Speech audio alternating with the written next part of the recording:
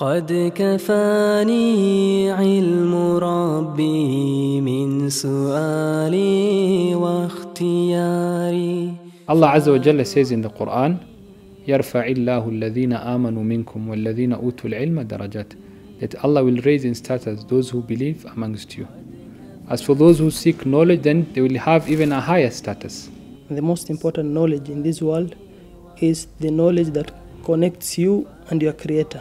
The Prophet ﷺ says, طَلَبُ الْعِلْمِ فَرِيضَةٌ عَلَى كُلِّ مُسْلِمٍ وَمُسْلِمَةٍ. That seeking knowledge is an obligation on every Muslim. The idea to start ILM Media was so as to bridge the big gap that we saw in the community between the scholars and the general public, or the normal Muslim, the Am.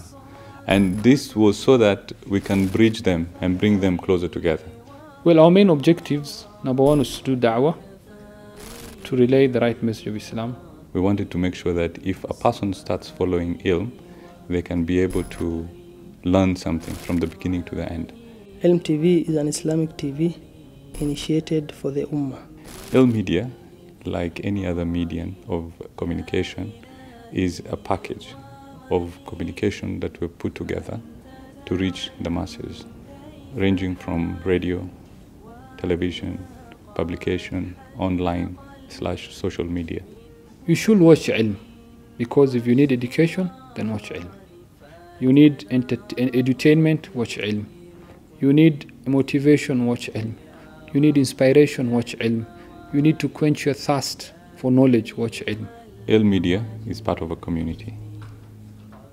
In fact, it was incepted to serve the community.